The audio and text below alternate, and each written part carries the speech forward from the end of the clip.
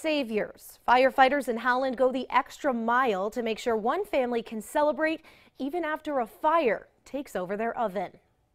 It wasn't a start to the holiday this family on Valicamp Avenue expected. Drop what you're doing and go outside. Don't stay in the house.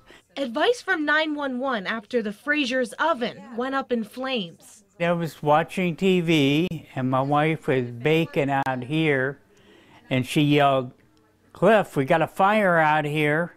Cliff Frazier and his wife were able to put out the flames with flour, but the Howland Fire Department got there shortly after to a kitchen full of smoke. The fire was out completely, but the mess that was left was something to see. After they put out the smoke, firefighters went the extra mile to help save Thanksgiving.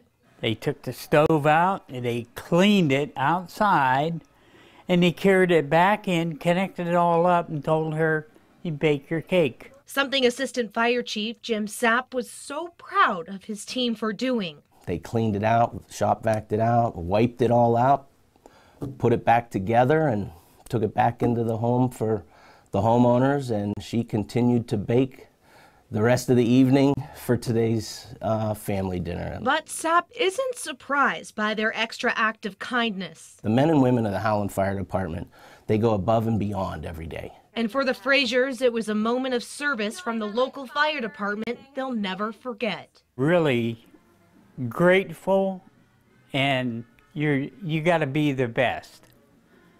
Not one of them, was bad. They were great, awesome. Cliff Frazier said it was actually sugar on the bottom of the stove that accidentally spilled over. But even something so sweet can cause a sour situation. So make sure your oven is clean for the holiday baking season.